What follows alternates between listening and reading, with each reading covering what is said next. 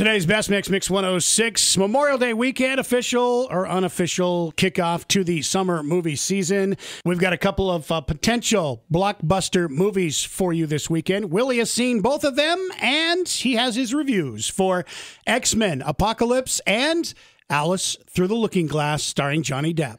The one person rooting for Alice Through the Looking Glass to be a big hit would be Amber Heard, because this is going to be her settlement money. I made a prediction yesterday because this is such a historically horrible week for Johnny Depp that there's no way this movie is going to be a hit. Oh man, well, I think the big question is hit versus being good. There is a big difference. Yeah, there is a big difference. I just, in case anybody forgot, I want to lay out here really quickly.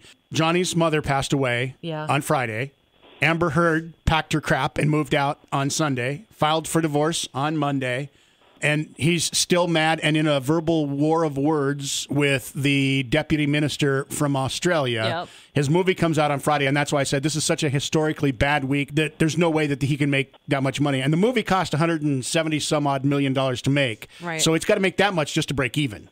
Oh, yeah. I mean, you almost, to be honest with you almost have to think about this, $170 million to make it, probably another $50 million to advertise it. Yeah. And then when you sell a ticket, you only get half of that money, so you're going to have to sell about $400 or $500 million in tickets just to break even. Once again, I predict Johnny Depp's historically bad week continues.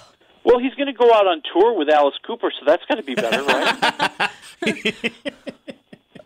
Well, the way things going, if I were Alice Cooper, right? I would take a doctor along. Well, believe me, that group does. They're a little bit older. But yeah, Alice Through the Looking Glass. Oh yes, Mia Wasikowska's back, and we learned that Alice has been traveling around the globe, seeking out adventure, and now she's come home, and problems with her family are very dire. However, problems with the Mad Hatter are even more dire. He believes that his family that was long thought to be dead may actually be alive, but nobody believes him, so he's fading away. Can you help me out here? I didn't think the first one did that well. Am I wrong? It did very well financially, but it was just an okay movie. And I think what you get here is a movie that will do okay financially, but is a stinky movie. Well, it's because, the plot doesn't matter.